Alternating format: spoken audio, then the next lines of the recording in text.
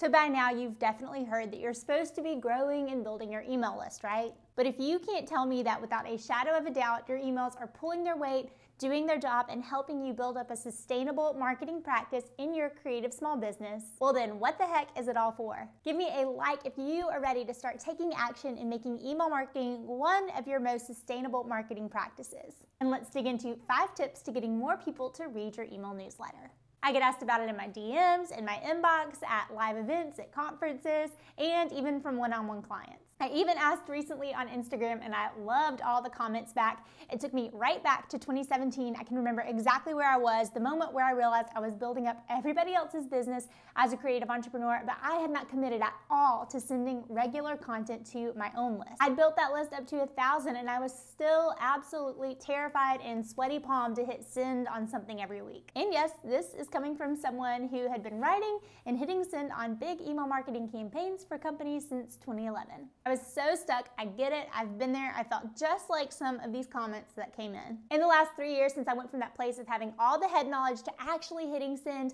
on an email every single week, I've brought in more than 7 figures in my business. And I know a lot of that is supported by my relationship with my email people. At some point, I had to stop overthinking and just do it, and that's what I want for you too. No matter where you are in your email marketing journey, I hope this is helpful for you, so hit that like button if you're ready to dig in, and also look down below, hit the subscribe button and the bell next to it. That's how you will be first to know when these videos drop every Tuesday, and let's dig in. Number 1, have a formula. So this goes out to Stephanie, who commented that she struggles with being relevant, but also mixing that in with good storytelling. Stephanie, this one's for you. This tip is how it takes me about 5 minutes every single week to structure the content of my newsletter before I write it and send it out. So if you look at anything in copywriting, you know that so much of it is built on tried and true formulas. I teach my students this. I've talked extensively on my channel about this. So today I want to tell you about a copywriting formula that you can use for your newsletters, and I've actually never talked about this publicly before.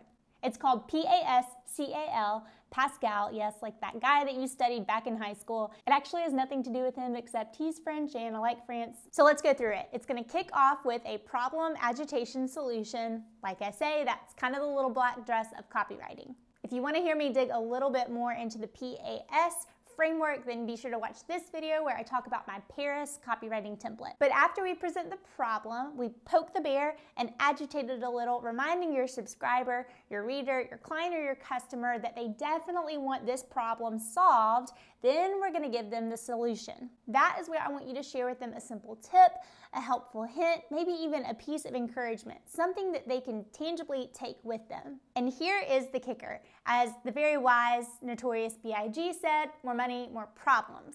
You presented the problem, you agitated it, and you gave them a great solution, but once they install that into their lives, oh no, they may have more problems. Let's look at this in action. So I'm previewing an email. I've actually sent this out and it performed really well. So what I want you to look at is how I glide from PAS into the choice that they have, which is C. So the problem basically that we're bringing up, and again, I'm using story as a device to communicate this, is kind of the concept of legacy and what are people saying about you when you're not there. So if you can pause and read this part, this is the problem, to live a life like that, right?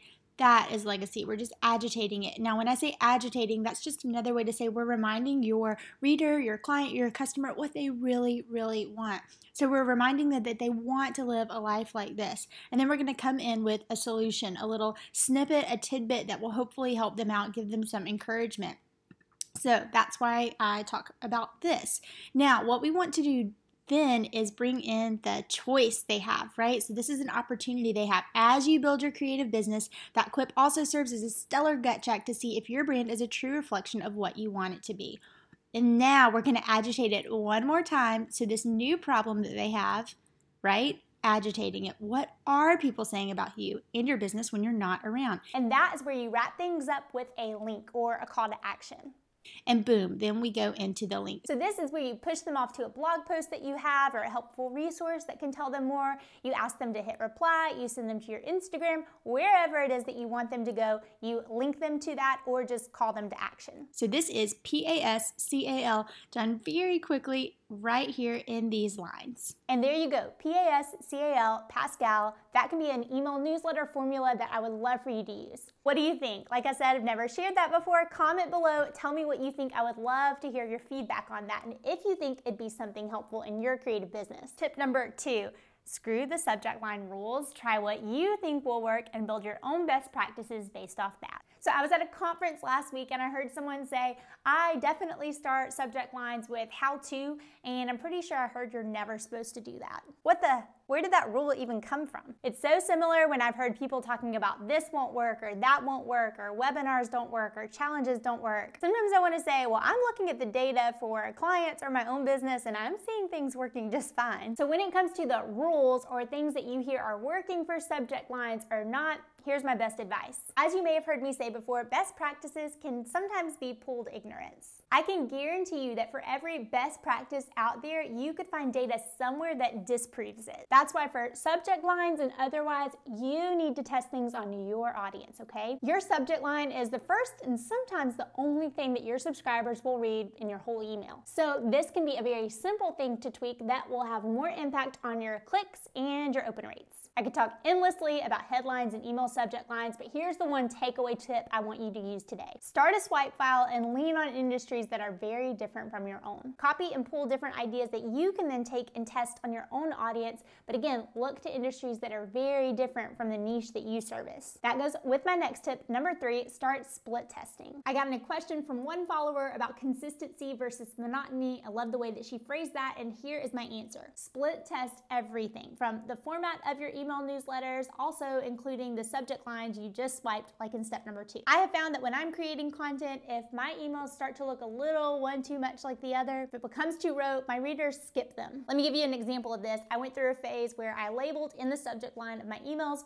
weekly dog year, and for a while it upped our open rates and was great. But over time, as I was split testing, I was seeing that the one that said dog year in the subject line was not opened as much. So I dropped it, but this is a simple example of something that I only knew because I split tested. One thing I've loved about tools like ConvertKit and Infusionsoft is the opportunity to split test your subject lines. Here is how you can split test a subject line in ConvertKit. So here I am inside ConvertKit.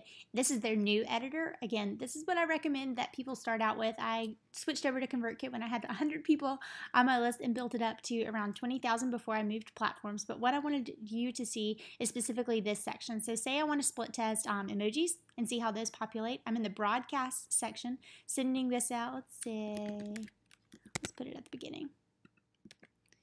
And then I could try to see, does this catch more eyes in inboxes or should I just do this? So we'll send it out to 15% of the entire pool of people that you're trying to send the entire broadcast to.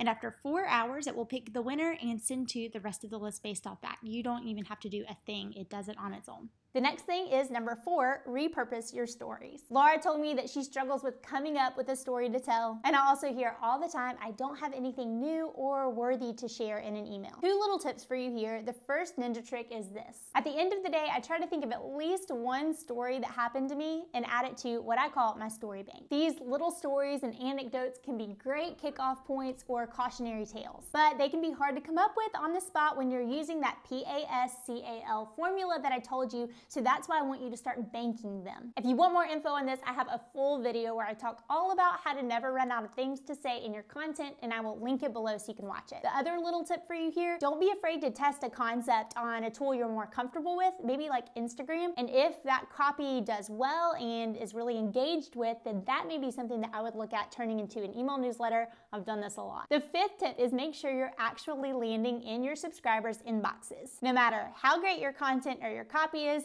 if people aren't reading it, your hard work is going unnoticed. Now, a lot of things affect your email deliverability, but the 4 most important things that tend to matter time after time are subscriber engagement, limited negative comments, authentication, and content. Let me screen share so I can show you a quick tool for free that I use all the time to test email deliverability. I'm inside Glock apps, and you'll just want to create a free account. Like I said, you can do some for free. I'm going to go ahead and log in. And once I'm in, what we want to do is click Start Test, and we're going to go with all of this. So I just click next, and here is where we need to do a little bit of work. So I'm going to copy this little snippet of code. I'm going to come back over to that email that I was talking to you about that I was setting up inside ConvertKit. So let's just say that this had some copy in here. Let's put that placeholder, and all I'm going to do is paste that little snippet of code in. Now this, you're going to delete this when you send out the true broadcast, but this is just for testing purposes. The next thing we're going to do is come back over to Glock Apps and copy this list. So these are email accounts that it wants you to test it and send it to. So I'm going to copy those. Again, come back over to ConvertKit, and let's test this by sending it out. So I'm going to preview by sending it an email. I'm going to delete that and paste that string of all those email addresses that I just copied from over there. I'm going to click Send Preview, and then I'm going to go back over to Glock Apps after a few minutes, and I'll see some reporting. So I'm in reports, it's still loading because I just sent that, but the things that I want you to pay attention to over here under content analysis, this is my favorite part. They're all green right now because it's still testing, as you can tell, but it's going to tell you links and images. Usually it will point out if there's no alt text in your images. Spam content is money because it will highlight things, especially if you're using words like free and sale and money, things like that. It will probably call out, and so you could work to change those so you hit less spam filters, and then it also gives you some action steps. Again, it's still running, so it will report that in just a moment, but this tool is a gold mine and I love it so much. Bonus tip, let's talk templates. So many people, when I put up that Instagram story, told me that it was not having a template or not feeling like their template is pretty enough to send out as the thing that's keeping them stuck on email marketing. And that does not need to hold you back. Here's the thing, there used to be more of a hard and fast rule that the more stripped down, pared down, and kind of ugly email, then the more chances it had of being put into the right folder in an email service provider. Emails with all the images and the flash tended to go straight to the promotions folder. While parts of that are still true, you may be like me. My audience is visual-driven creative, and if anything, it just ups the trust factor if I'm able to visually explain things and put imagery in there that they can relate with. It may be the same thing for you. I wouldn't worry too much about a pretty design or even coming up with a template that you're going to use every single time because, like I said, you want to test it on your audience. One thing I will tell you here, though, I learned the hard way. Make sure that that first image that you have in your email isn't so big that it covers up most of the space. Remember, a lot of people are reading on mobile these days, and so it will help you if you want to use some sort of image header to have more of a shortened image. Now, if you are watching this and excited because you're working really hard to put all your email marketing in place because you have something that you are so excited to launch and get out there in the world, then I have just the free resource for you. It's my launch copy checklist. It's been downloaded more than 4,000 times. All you gotta do is look below to grab the link and you can pop in. You'll see a list of all the things that you need to have planned and drafted as you get ready to roll out your new product or service. I can't wait for you to get your hands on it. If you liked this video and found it helpful, then let me know by hitting that like button and also hit the subscribe button so you can know when the next video comes out. Thank you, as always, so much for watching, and I'll see you in the next video.